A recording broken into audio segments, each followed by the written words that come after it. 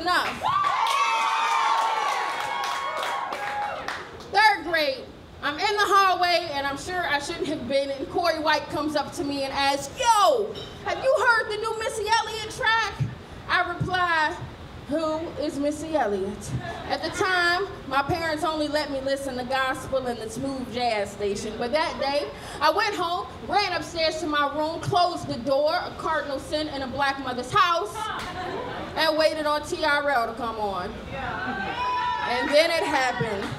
Metallics and a black trash bag fill my TV screen, and I hear the coolest thing I'd ever heard in 8 years of living. Beep, beep, who got the keys to the Jeep? And at that moment, I had my entire life figured out. I was gonna grow up to be Missy Elliott. I spent the next 10 years of my life recording and rewinding videos to learn dance moves, passing that Dutch, getting my freak on, and trying to figure out what the hell she was saying and work it. There were so many artists I could have idolized at the time, but Missy was the only one who looked like me.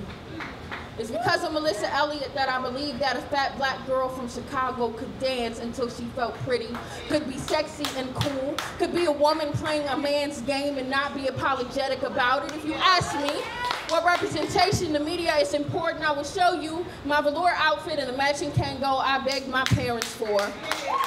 I will show you a woman who learned how to dance until she felt pretty. Feminism wears a throwback jersey, bamboo earrings, and a face beat for the gods. Feminism is the brat Missy Elliott and Lil' Kim on the Not Tonight track. Feminism says, as a woman in my arena, you are not my competition.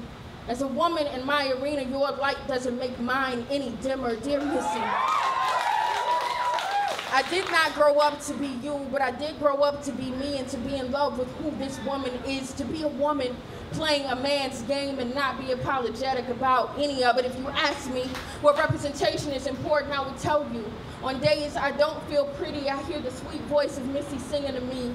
Pop that, jiggle that fat, and don't stop, get it till your clothes get wet. I will tell you that right now there are a million black girls just waiting to see someone who looks like them. Thank you guys so much.